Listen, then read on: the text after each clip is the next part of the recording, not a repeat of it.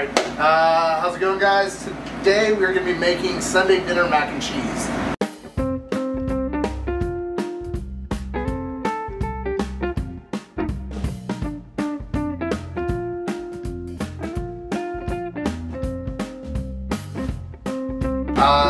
So we got the inspiration for this because we wanted to kind of pack a full southern dinner into just a few little bites. So what we have here heating up is a brown butter gravy that we made earlier today. Chicken stock, brown butter infused with some sage, and then we take fried chicken skins and blend those into it. I'm going to ladle about 1 ounce to 2 ounces in the bottom of this just to coat the full thing. And we're going to pop this actually in the walk-in to let it solidify.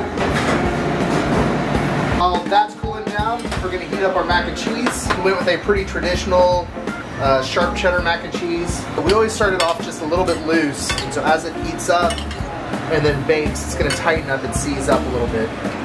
We're going to add some of these braised collard greens. And so pretty traditionally braised collard greens, cook them for about 3 to 4 hours.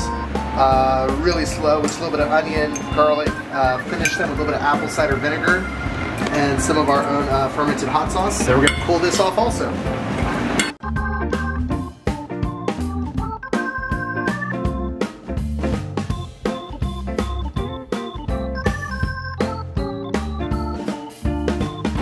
So this is going to bake in our oven.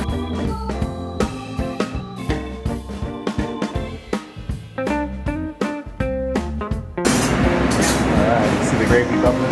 Yeah. So when y'all get y'all will already have the fried chicken on top. My only recommendation is if you're baking these for 15 minutes at 350, just keep an eye on your chicken. Make sure it doesn't start getting too dark. There you go. We have Sunday dinner. We have fried chicken on top of macaroni and cheese, braised collard greens, and a brown butter gravy.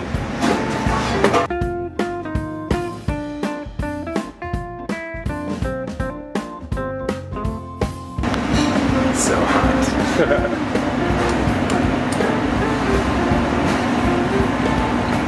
It's pretty fucking good.